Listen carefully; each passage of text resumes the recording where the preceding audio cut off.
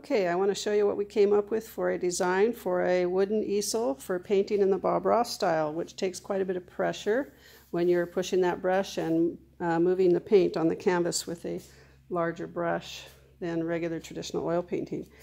So this is my design that we came up with.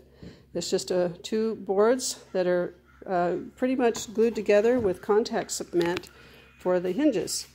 So if you open this, but look how flat you get. Nice and flat design. So you can stack quite a bit when you're doing a mobile, moving around, moving your class to different places. Okay, so we have one leg here on a glued support, which has 3 grooves for different angles. And also in here is just a piece of cloth that's glued on there with contact cement for the hinge, and also up here for the wooden bore. So now that it's at the angle, I'll show you that a nice paint and take it size, which is an 8 by 10, fits on there nicely.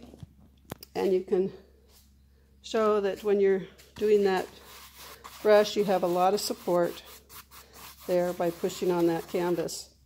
You can also do portrait style, which I've also added these little screws coming out from the bottom so that you can secure that canvas on there and it doesn't move around on you.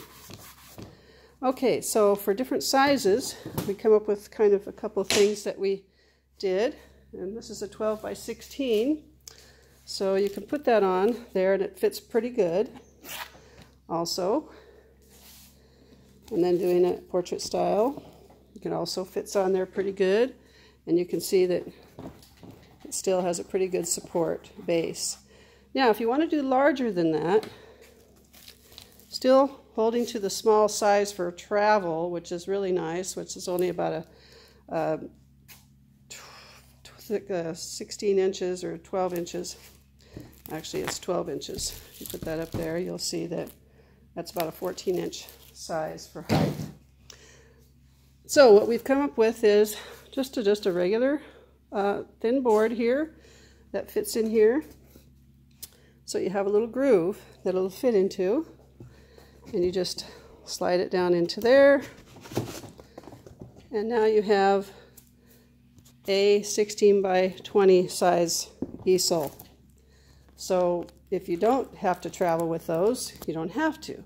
But if you do want to upsize to a larger easel for your larger canvas, you can still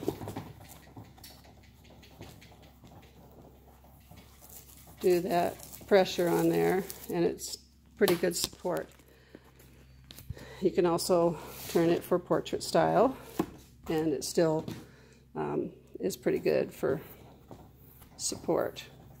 So I'm on a kind of a wobbly table here, so it's not as good as it would be. But here's my other design of easel that my husband came up with, this really awesome design. But I've been using it for 15 years now, and it's worked really, really well with stability. It's a very strong easel, and it collapses pretty flat, and you can travel with those pretty well too. But like I say, if you're just doing a paint and take it size, you don't want a big pile of easels, this design is awesome because it lays pretty flat, and you can just collapse these down to flat little boards. Pretty cool.